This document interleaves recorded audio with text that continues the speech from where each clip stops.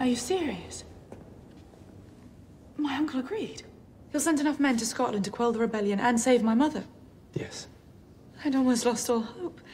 Francis, how did you manage it? I convinced the Duke that it was in his best interests. I'll explain when I'm back. Back? Back from where? I am going with him to Scotland. What? Francis, no. Mary, I have to. It's the only way that I can assure your mother's safety. What of your safety? The Duke gets nothing if I don't survive. With a man like that, I can't imagine a better guarantee. Francis, I don't know what to say. You're saving my country, my mother, and you're risking your life into the bargain. You needn't say anything.